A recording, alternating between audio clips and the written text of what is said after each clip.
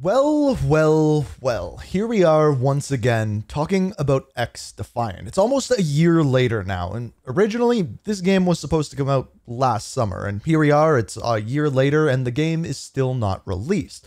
But you may be wondering by the title of this when and how you can play it, and that is actually happening this weekend. They aren't doing an alpha or beta, they're doing a server test, which lends us to believe that the game is closer to launch than we previously would have thought. So in this video, I'm going to quickly go over what is XDefiant, why you should check it out, and then we are going to dive in and I'm going to explain how you can get your hands on this game, when you can play it, through what times, and believe it or not, it's this weekend, starting out tomorrow. So if you want to check out this game, it is a good time to do so. But first, before we dive into that, let's first go over what is XDefiant. The best way for me to describe this, I think, is it's a combination of Call of Duty and Overwatch. It is a first-person shooter, and as far as it goes, it feels a lot like a really arcadey version of Call of Duty. There's various different game modes, whether you want to play team deathmatch or a more team-oriented game where, for example, you have to push a cart, kind of like Team Fortress 2, along rails and move throughout a map. There's a lot of these really cool game modes, and that's why I kind of compare it to Overwatch as well. But on top of that, there's a bunch of different classes and special abilities that you can use. One of the most powerful that I found within the beta was one where you could regenerate your health faster and heal your team as well. Very, very powerful, but a lot of these abilities are very, very powerful as well. Now, why is it worth checking this game out? Well, if you're like me and a lot of other people, some of you may be sick of Call of Duty, but you love first-person shooters. You get a really good weapons feel in this game because, believe it or not, this game is made by prior Call of Duty developers, Mark Rubin kind of leading the team, but is published by Ubisoft. Now, a lot of people are skeptical about Ubisoft, but the one thing that I will say about this game is it is free to play. So I would expect a lot of microtransactions, but at the same time, it is free to play. So if you compare it to Call of Duty, there's a lot of microtransactions in that, and it is not free to play. So just a little comparison there. Now, like Call of Duty, there's also weapon leveling. You can put attachments on your weapons. There's weapon camos that you can get by grinding throughout weapons, getting headshots, things along those lines. If you've played Call of Duty a lot and you know what it's all about, you're getting a lot of those things in XDefiant. And I'm curious to see how that carries over because it's been like 9 months since we played this game. So I'm really interested to see what they have changed. And based off of the rumors and leaks that we've seen, they're trying to make this game more and more like Call of Duty. That's what the developers are stating behind the scenes. And whether or not that's a good thing at this point, I don't know. Now, as far as how you can play this. Now, the server test is going live tomorrow, starting at 10 a.m. Pacific Standard Time. It is available on Xbox Series X and S, PC, and PlayStation 5. So if you want to call it that, only on next-gen consoles or PC. At this point, they're kind of the current gen. I'm guessing that we're probably going to be getting upgraded versions of these this year and probably in a year or two from now, maybe even new consoles. So unfortunately, if you're on the old consoles, you're not going to be able to play this. There were rumors that it was going to eventually be coming out for those, but I haven't seen anything about that since the beta, so you think you might be out of luck if you're still playing on those.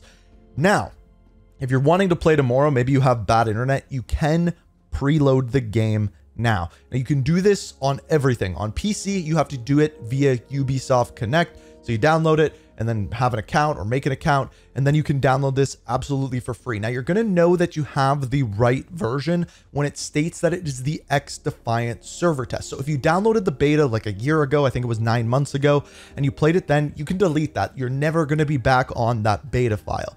This is now going to be a brand new file. I believe it's around 30 gigabytes, and it is going to be the server test. Also different than the full launch game, which is going to be free to play, but it is completely different. It is just for this weekend, as far as we know. Maybe they'll do another weekend a month from now or something if they need to iron some things out, but that is what is going on here. Now, you may be wondering, what do you get for doing this? Does your level carry over? What is going on with that? So what I will say is your level does not carry over. So if you level up all the way, it sounds like the top level is going to be level 18 within this. If you level up all the way to 18, you don't get to bring your level 18 character into the full launch of the game, but you do get some items for playing. So First of all, if you just play in the playtest servers, you automatically get a Shamrock MP5 skin. So we kind of seen this with Call of Duty. If you play with a party, you get the Ember MP9 weapon skin. And finally, if you hit the top level, which is 18, you are going to get 3 weapon XP boosts. So just like Call of Duty, when we get the double weapon XP boost, you get 3 of these. They haven't stated how long they last yet, but it's going to allow you to level up your weapons faster, unlock attachments faster, things along those lines, just like we've seen in Call of Duty. But again, your level and anything that you complete during this weekend will not carry over to the launch of the game. Now, speaking of the launch of the game, when is it coming out? Well, they haven't given us a date yet, and I'm guessing it's very dependent on how well the playtest goes this weekend. If the servers run well, the game runs well, and people are enjoying it, I would guess it would come out sooner than later, but based off of some leaks that we've seen, they are planning for summer 2024. In other words, this summer. Now that can range vastly from June all the way until September. I would be willing to bet they're not going to be aiming for September, because at that point, the next Call of Duty game is going to be coming out. Those end of the year games that come out every single year will be coming out, and it will just be kind of pushed to the wayside. So a really good time for this would be in June. Now, we do know that the next Call of Duty game is going to be announced in early June. So they're probably going to want to avoid that because they don't want hype taken away from their game. So my guess would either be they'll do May, or they will do end of June, early July.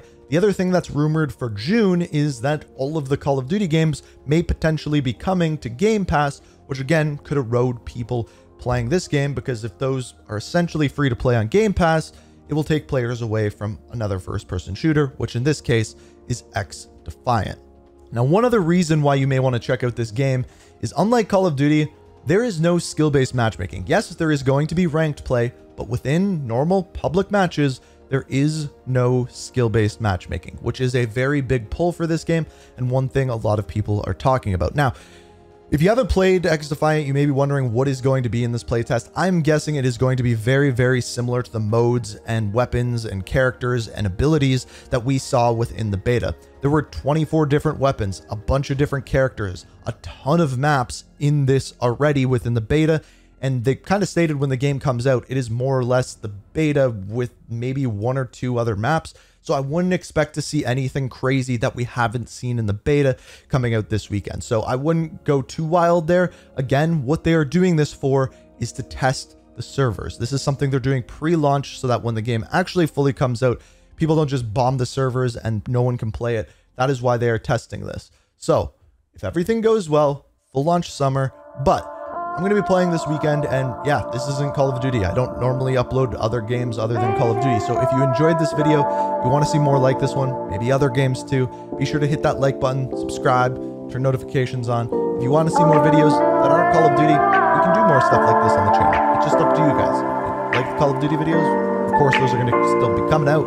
But of course, if you want to see more, let me know. Not let me know. We are dreaming in the dark. We are nothing more than dust. Search but you stay lost.